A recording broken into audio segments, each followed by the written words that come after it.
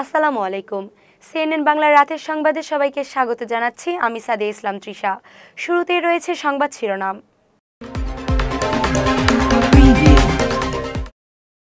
অনুমতি না নিয়ে বিএনপির সভা সমাবেশ করার ঘোষণা বিষয়টি হাস্যকর, বললেন ওবায়দুল কাদের।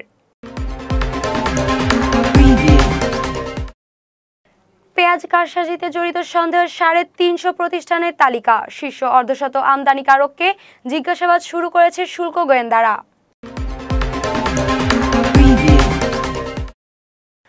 বায়ু দূষণের শীর্ষ রাষ্ট্রগুলোর মধ্যে অন্যতম বাংলাদেশ, এ তথ্য জানালেন পরিবেশ পর্যবেক্ষণ সংস্থা এয়ার ভিজুয়াল। সাধারণ নির্বাচনকে সামনে রেখে নির্বাচনী ইশতেহার ঘোষণা করেছে যুক্তরাজ্যের ক্ষমতাসীন কনজারভেটিভ পার্টি। দেখছিলেন সংবাদ শিরোনাম, এখন দেখবেন বিস্তারিত। দেশের সড়কে ৪ লাখ পরিবহন চলছে লাইসেন্সবিহীন চালক দিয়ে। এদিকে নতুন সড়ক পরিবহন আইন ২০১৮ বাস্তবায়ন আর পুরাতন আইনের প্রতিস্থাপনের বড় অন্তরায় হয়ে দাঁড়িয়েছে বাংলাদেশের সড়ক পরিবহন কর্তৃপক্ষের জনবল সংকট। বিস্তারিত ডেস্ক রিপোর্টে। বিআরটি এর পরিসংখ্যান থেকে জানা গেছে, প্রায় ৪২ লাখ যানবাহনের বিপরীতে ড্রাইভিং লাইসেন্স আছে ৩৬,০২,৪১৯ জনের। লাইসেন্সবিহীন ভারী যানবাহন চালাচ্ছেন ১,০৭,১০১ জন চালক। এদিকে ১৪,২৬,২৫২ জন মোটরসাইকেল চালকের লাইসেন্স নেই। ফিটনেস নেই এমন গাড়ির সংখ্যা ৪,৫৩,১৯৪টি। ঢাকা সহ সারা দেশে যানবাহনের নিবন্ধন, চালকদের লাইসেন্স এবং ফিটনেসের কাজগুলো বিআরটিএ করছে মাত্র ৭০৫ জন কর্মকর্তা কর্মচারী নিয়ে। একদিকে লোকবল সংকট, অন্যদিকে নতুন আইন কার্যকর, সব মিলিয়ে বেশ সমস্যায় ভুগছে বাংলাদেশ সড়ক পরিবহন কর্তৃপক্ষ বিআরটিএ। নতুন বিধিমালা না হওয়ায় পুরানো বিধিমালা এবং নতুন আইন মেনে দৈনন্দিন কাজ চালাচ্ছে বিআরটিএ। নতুন আইন অনুযায়ী চালকদের লাইসেন্স পাওয়ার সর্বনিম্ন শিক্ষাগত যোগ্যতার বিষয়টি বিআরটিএ কার্যকর করা হলেও লাইসেন্স পরীক্ষা এখনও আগের আইন অনুযায়ী হচ্ছে। BRTA chairman doctor Kamrul Hasan জানান, নতুন আইনে ১২৬টি ধারা আছে, বিধি প্রণয়নের কাজও চলছে, এজন্য অনেকগুলো বৈঠকও ইতিমধ্যে হয়েছে। এখন সিদ্ধান্ত একটা চূড়ান্ত পর্যায়ের কাছাকাছি, অচিরেই এটি সম্পূর্ণ করা সম্ভব হবে। পাশাপাশি জনবলের কিছুটা সংকট থাকলেও কাজ কিন্তু স্থবির হয়ে নেই। নতুন আইন কার্যকরের ক্ষেত্রে বিআরটিএকে শিগগিরই আধুনিকায়নের দিকে যেতে হবে। পাশাপাশি সড়কের শৃঙ্খলা ফেরাতে নতুন আইনের প্রয়োগের পাশাপাশি জনসচেতনতা সৃষ্টিও করতে হবে বলে মনে করছেন বিশেষজ্ঞরাও। সোহাগ Hossain, desk report, CNN Bangla. পেঁয়াজ কারসাজিতে জড়িত সন্দেহের ৩৫০ প্রতিষ্ঠানের তালিকা করেছে শুল্ক গোয়েন্দা ও তদন্ত অধিদপ্তর। এর মধ্যে শীর্ষ অর্ধশত পেঁয়াজ আমদানিকারক প্রতিষ্ঠানের মালিককে জিজ্ঞাসাবাদের জন্য তলব করেছে প্রতিষ্ঠানটি। শুল্ক গোয়েন্দারা মনে করছেন, পেঁয়াজের কৃত্রিম সংকট সৃষ্টি করে হাজার কোটি টাকা হাতিয়ে নিয়েছে আমদানিকারকেরা। বিস্তারিত ডেস্ক রিপোর্টে। গেল ৩ মাসে অন্তত ১৬৭,০০০ মেট্রিক টন পেঁয়াজ আমদানি হয়েছে, তবুও লাগামহীন পেঁয়াজের দাম। এনবিআর এর তথ্য বলছে, যে পরিমাণ পেঁয়াজ আমদানি হয়েছে তাতে এত দাম বাড়ার কথা নয়। ৩০ টাকায় কেনা পেঁয়াজ বিক্রি করছে ২৫০ টাকা পর্যন্ত। এমন পরিস্থিতিতে কারসাজিতে জড়িতদের অনুসন্ধানে নেমেছে শুল্ক গোয়েন্দা ও তদন্ত অধিদপ্তর। শুল্ক গোয়েন্দার তথ্য, গেল ১ আগস্ট থেকে ১৮ নভেম্বর পর্যন্ত ৩৫০ প্রতিষ্ঠান পেঁয়াজ আমদানি করছে। এর মধ্যে অর্ধশত আমদানিকারক সরাসরি কারসাজিতে জড়িত বলে মনে করছেন তারা। এনবিআর বলছে, গেল ৩ মাসে আমদানির শীর্ষে চাঁপাইনবাবগঞ্জের টিএম এন্টারপ্রাইজ। কারসাজিতে জড়িত সন্দেহে এমন শীর্ষ ৪৭ পেঁয়াজ আমদানিকারক প্রতিষ্ঠানের মালিকদেরকে সোম ও মঙ্গলবার তলব করেছে শুল্ক গোয়েন্দা। এদিকে কারসাজিতে জড়িতদের বিরুদ্ধে কঠোর ব্যবস্থা নেওয়ার হুঁশিয়ারি দিয়েছে শুল্ক গোয়েন্দা অধিদপ্তর। জিজ্ঞাসাবাদ শেষে শিগগিরই এনবিআর এর প্রতিবেদন দেবে বলে জানিয়েছে শুল্ক গোয়েন্দা কর্মকর্তারা। CNN Bangla news desk. দুদিনের ব্যবধানে হিলি স্থলবন্দরে খুচরা বাজারে পেঁয়াজের দাম বেড়েছে কেজিতে ৪০ থেকে ৪৫ টাকা। যে পেঁয়াজ ২ দিন আগে খুচরা বাজারে বিক্রি হয়েছে ১৩০ থেকে ১৪০ টাকা কেজি, সেই পেঁয়াজই এখন প্রকারভেদে বিক্রি হচ্ছে ১৮০ টাকা কেজি দরে। বাজারে উঠেছে নতুন পাতা পেঁয়াজ, আর তা বিক্রি হচ্ছে ৮০ থেকে ৮৫ টাকা কেজিতে। দাম বেড়েছে অবৈধ পথে আসা ভারতীয় পেঁয়াজের দামও। এদিকে বাড়তে শুরু করেছে রসুনের দামও। প্রতি কেজি রসুন বিক্রি হচ্ছে ১৮০ থেকে ২০০ টাকা কেজি দরে। বিক্রেতারা বলছেন, বাজারে পাতা পেঁয়াজ ওঠার পর ক্রেতারা শুকনো পেঁয়াজ কেনা কমিয়ে দিয়েছেন। অনুমতি না নিয়ে বিএনপির সভা সমাবেশ করার ঘোষণার বিষয়টি হাস্যকর বলে মন্তব্য করলেন আওয়ামী লীগের সাধারণ সম্পাদক এবং সড়ক পরিবহন ও সেতুমন্ত্রী ওবায়দুল কাদের। সোমবার সচিবালয়ের সংবাদ সম্মেলনে তিনি একথা বলেন। ওবায়দুল কাদের বলেন, অনুমতি না নিয়ে সভা সমাবেশ করার সেই সাহস, শক্তি বা ক্ষমতা বিএনপির নেই। তাদের নেত্রীকে কারাগার থেকে মুক্ত করতে 500 কর্মী নিয়ে একটি মিছিল মিটিং করতে পারেনি। তারা কিভাবে অনুমতি না নিয়ে সভা সমাবেশ করবে? বিষয়টি হাস্যকর ছাড়া কিছুই নয়। নতুন সড়ক পরিবহন আইন পরিবর্তনের প্রস্তাবিত দাবিগুলো পরীক্ষা নিরীক্ষা করে দেখা হবে উল্লেখ করে পরিবহন মন্ত্রী বলেন, এই মুহূর্তে কিছু করা সম্ভব নয়। প্রস্তাবিত দাবিগুলোর পরীক্ষা নিরীক্ষা করে দেখা হবে। যতটা সম্ভব কিছুটা সময় সহনীয় পর্যায়ে রাখা এবং বিধিগুলো হয়ে গেলে মনে হয় আরো অনেক কিছু সহজ হয়ে যাবে। দুর্যোগ ব্যবস্থাপনা নিয়ে কার্যকর পদক্ষেপ গ্রহণের বেশ কয়েকটি গুরুত্বপূর্ণ সিদ্ধান্ত গ্রহণ করা হয়েছে মন্ত্রিসভার বৈঠকে। এছাড়াও দুর্যোগ বিষয়ক স্থায়ী আদেশাবলী 2019 এর সংশোধনী আনা হয়েছে। সোমবার সকালে প্রধানমন্ত্রীর কার্যালয়ে মন্ত্রিসভা বৈঠকে এসব সিদ্ধান্ত গৃহীত হয়।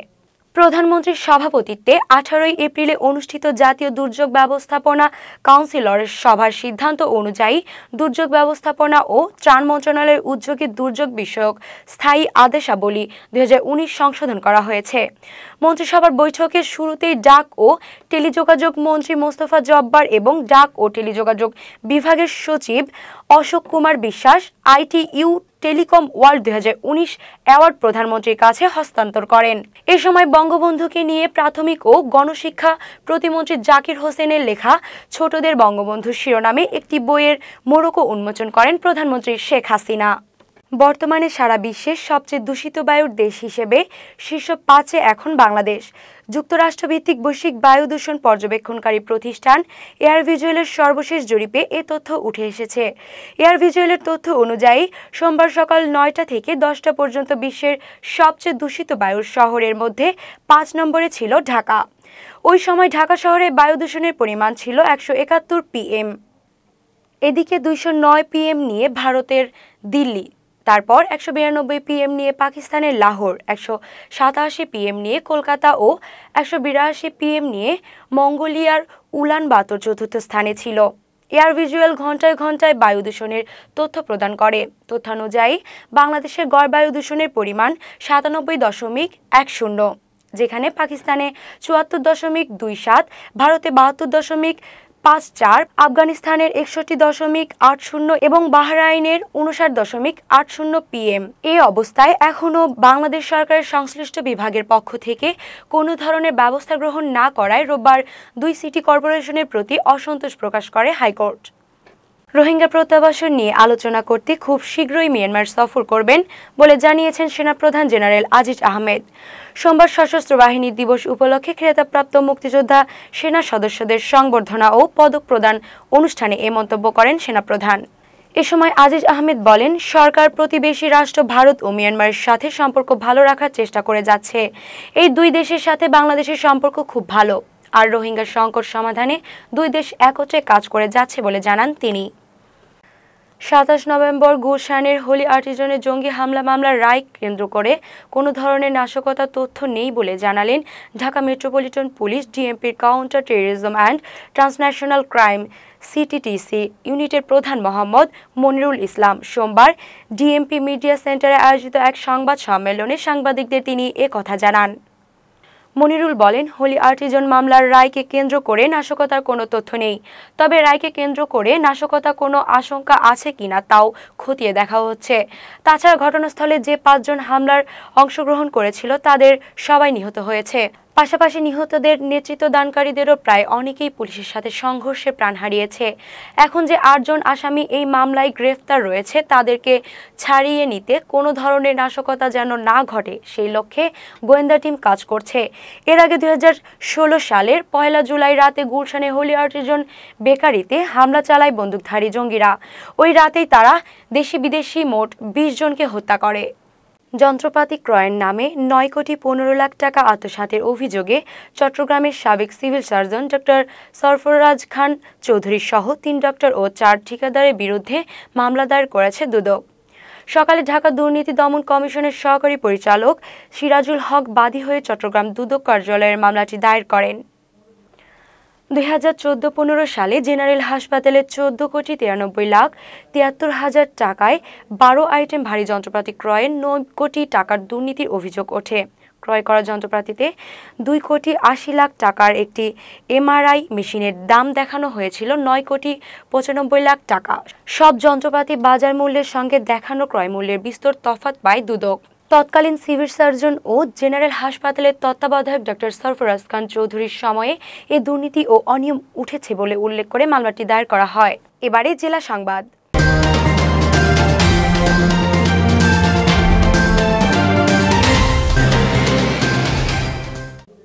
কিশোরগঞ্জে পিতা ইসরাহিল মিয়াকে হত্যার দায়ে ছেলে মামুন মিয়াকে যাবজ্জীবন কারাদণ্ড এবং 1 লাখ টাকা অর্থদণ্ড দিয়েছে আদালত। সোমবার সকালে 1 নং অতিরিক্ত জেলা ও দায়রা জজ আদালতের বিচারক মোহাম্মদ আব্দুর রহিম এই রায় দেন। মামলার বিবরণে জানা যায়, জমি জমা সংক্রান্ত বিরোধ ও পারিবারিক কলহের জের ধরে 2008 সালে দা দিয়ে পিতা ইসরাহিলকে এলোপাথারি কুপিয়ে হত্যা করে ঘাতক ছেলে মামুন। মামুনের সৎ মা রেখা আক্তার কিশোরগঞ্জ মডেল থানায় এ নিয়ে একটি হত্যা মামলা দায়ের করেন। মামলার পর থেকে আসামি মামুন পলাতক রয়েছে। আখাউড়ায় ফেন্সিডিল সহ মোহাম্মদ রইস মিয়া নামে এক মাদক ব্যবসায়ীকে গ্রেফতার করেছে র্যাব 14। এ সময় তার কাছে 16 বোতল ফেন্সিডিল জব্দ করা হয়। র্যাব জানায়, রোববার রাতে গোপন সংবাদের ভিত্তিতে জেলার মসজিদপাড়া এলাকা থেকে মাদক ব্যবসার সাথে জড়িত থাকার অভিযোগে রইস মিয়াকে গ্রেফতার করা হয়। এ সময় তার কাছ থেকে 16 বোতল ফেন্সিডিল উদ্ধার করা হয়। সোমবার র্যাব 14 এর পক্ষ থেকে এক সংবাদ বিজ্ঞপ্তিতে এ তথ্য নিশ্চিত করা হয়। আটক মোহাম্মদ রইস মিয়া আখাউড়া থানার মসজিদপাড়া গ্রামের মৃত ইউসুফ মিয়ার ছেলে। বরিশালের বাকেরগঞ্জ উপজেলা আওয়ামী লীগের ত্রিবার্ষিক সম্মেলন অনুষ্ঠিত হয়েছে। সোমবার সকালে বাকেরগঞ্জ জেএসইউ হাইস্কুল মাঠে উপজেলা চেয়ারম্যান শামসুল আলম চূর্ণর সভাপতিত্বে এ সম্মেলনের আয়োজন করা হয়। সম্মেলনে প্রধান অতিথি হিসেবে উপস্থিত ছিলেন বরিশাল জেলা আওয়ামী লীগের সভাপতি ও সংসদ সদস্য আলহাজ আবুল হাসানাত আবদুল্লাহ। বিশেষ অতিথি হিসেবে এ সময় উপস্থিত ছিলেন বরিশাল জেলা আওয়ামী লীগের সাধারণ সম্পাদক অ্যাডভোকেট তালুকদার মোহাম্মদ ইউনুস। এ সময় বরিশাল 6 আসনের সংসদ সদস্য বেগম নাসরিন জাহান রত্না, আওয়ামী লীগের উপদেষ্টা মণ্ডলীর সদস্য অবসরপ্রাপ্ত মেজর জেনারেল হাফিজ মল্লিক, জেলা উপজেলা নেতৃবৃন্দ সহ ইউনিয়নের চেয়ারম্যানগণ উপস্থিত ছিলেন। কাউন্সিল শেষে সাবেক উপজেলা আওয়ামী লীগের সভাপতি শামসুল আলম চুন্নুকে পুনরায় সভাপতি এবং সাবেক সাধারণ সম্পাদক লোকমান হোসেন ডাকুয়াকে সাধারণ সম্পাদক পদে নির্বাচিত করা হয়। এবারে আন্তর্জাতিক প্রসঙ্গ।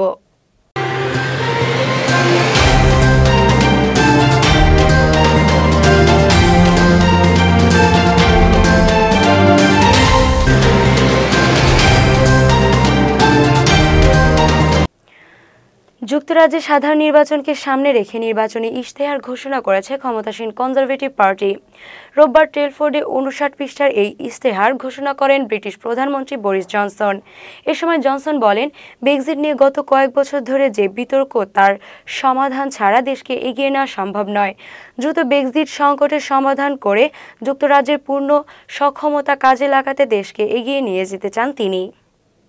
একক সংখ্যাগরিষ্ঠতা নিয়ে ক্ষমতার ফিরলে 25 ডিসেম্বরের আগে ইউরোপীয় ইউনিয়নের সঙ্গে সম্পাদিত বিচ্ছেদ বিল পার্লামেন্টের অনুমোদনের জন্য উত্থাপন করবেন বলে জানিয়েছেন তিনি। এছাড়াও ব্রেক্সিট কার্যকর ও নতুন ব্রেক্সিট গড়ার প্রতিশ্রুতি রয়েছে ইশতেহারে। পাশাপাশি 50,000 অতিরিক্ত নার্স নিয়োগ, কর রেয়াত ও জলবায়ু পরিবর্তন ইস্যুতে কার্যকর পদক্ষেপ নেওয়ার প্রতিশ্রুতি দেন বরিস জনসন। এর আগে শনিবার নির্বাচনী ইশতেহার ঘোষণা করে বিরোধী দল লেবার পার্টি। দলের পক্ষ থেকে জেরেমি করবিন ইশতেহার ঘোষণা করেন, আগামী 12 ডিসেম্বর যুক্তরাজ্যে অনুষ্ঠিত হতে যাচ্ছে আগাম সাধারণ নির্বাচন। আফগানিস্তানের কাবুলে জাতিসংঘের কর্মকর্তাদের গাড়িতে সন্ত্রাসীদের গ্রেনেড হামলায় 1 জন নিহত এবং আরও 5 জন আহত হন। রোববার রাজধানী কাবুল শহরের কাছে হতাহতের এই ঘটনা ঘটে। আফগানিস্তানের স্বরাষ্ট্র মন্ত্রণালয়ের মুখপাত্র জানান, অফিস ছুটির পর জাতিসংঘ কার্যালয়ের ঠিক বাইরে কর্মকর্তাদের গাড়ি লক্ষ্য করে গ্রেনেড ছোড়ায় সন্ত্রাসীরা। এখন পর্যন্ত কোনো গোষ্ঠী এই হামলার দায় স্বীকার করেনি। এ ঘটনায় তীব্র নিন্দা জানিয়ে বিবৃতি দিয়েছে জাতিসংঘ। এছাড়াও আহতদের 1 জন বিদেশি এবং অপরজন আফগানিস্তানের নাগরিক বলে জানিয়েছে সূত্রটি। হংকংয়ের স্থানীয় সরকার নির্বাচনে গণতন্ত্রপন্থীরা নিরঙ্কুশ জয় পেয়েছে। এ পর্যন্ত 241টি আসনের ফলাফল ঘোষণা হয়েছে, যার মধ্যে 201টিতে বিজয় পেয়েছে তারা। বিপরীতে চীনপন্থী প্রার্থীরা পেয়েছে মাত্র 28টি আসন। স্থানীয় সংবাদ মাধ্যমের প্রতিবেদনে বলা হয়েছে, ভোটার উপস্থিতির হারও এবার রেকর্ড ছাড়িয়েছে। ভোট দিয়েছে 71% ভোটার। 2015 সালের এই নির্বাচনে ভোট পড়েছিল মাত্র 47 ভাগ। স্থানীয় সরকার নির্বাচন হলেও একে হংকংয়ের চীনপন্থী প্রধান নির্বাহী ক্যারি লামের জনসমর্থন যাচাইয়ের অন্যতম পরীক্ষা হিসেবে দেখা হচ্ছিল। নির্বাচনে গণতন্ত্রপন্থীদের নিরঙ্কুশ বিজয় লামের জনপ্রিয়তায় ব্যাপক হ্রাসের ইঙ্গিত দিচ্ছে। এবারে খেলার সংবাদ।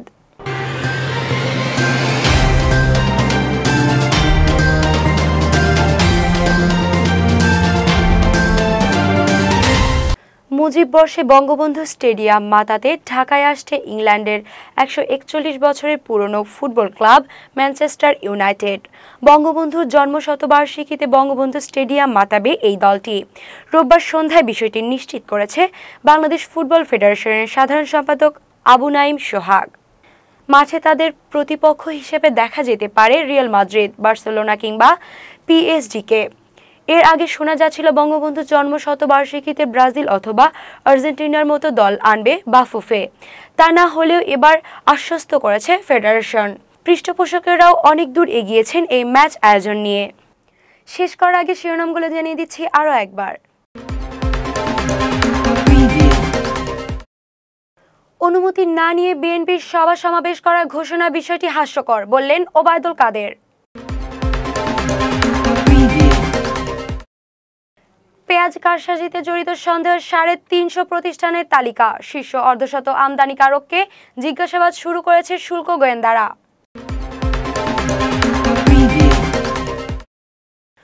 বায়ু দূষণের শীর্ষ রাষ্ট্রগুলোর মধ্যে অন্যতম বাংলাদেশ। এ তথ্য জানালেন পরিবেশ পর্যবেক্ষণ সংস্থা এয়ার ভিজুয়াল। সাধারণ নির্বাচনকে সামনে রেখে নির্বাচনী ইশতেহার ঘোষণা করেছে যুক্তরাজ্যের ক্ষমতাসীন কনজারভেটিভ পার্টি।